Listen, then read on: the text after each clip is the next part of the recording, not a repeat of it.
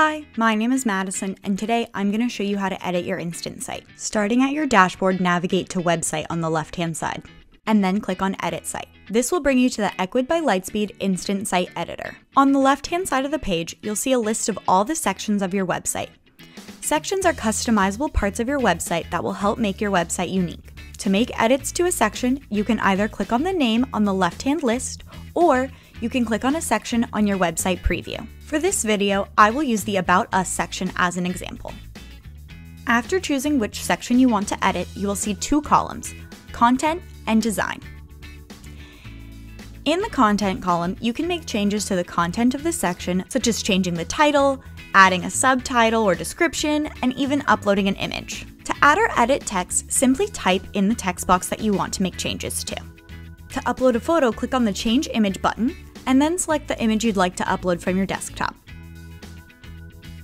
In the Design column, you can make changes to the visual aspects of the section, such as the layout, background color, and fonts. If you make a mistake or decide you don't like your changes, you can click Restore Section Defaults to go back to the original settings. If you want to rearrange the order of the sections on your website, go back to the list of sections, click on the 6 dots next to the name of the section, and move it to where you would like it to be on your website.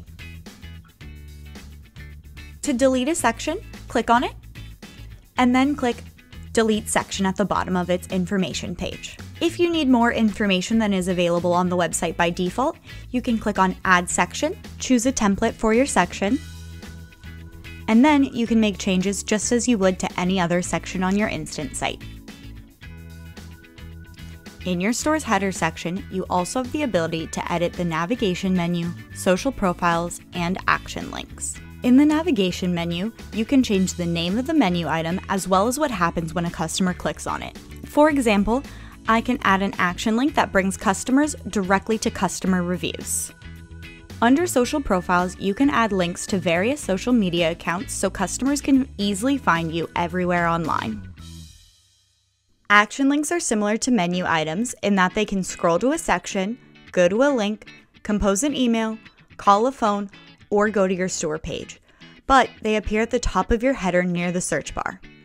I will add in an action link that goes directly to my store page. Changes are automatically saved, but they will not be shown to your customers until you click Publish at the top right-hand corner of the page.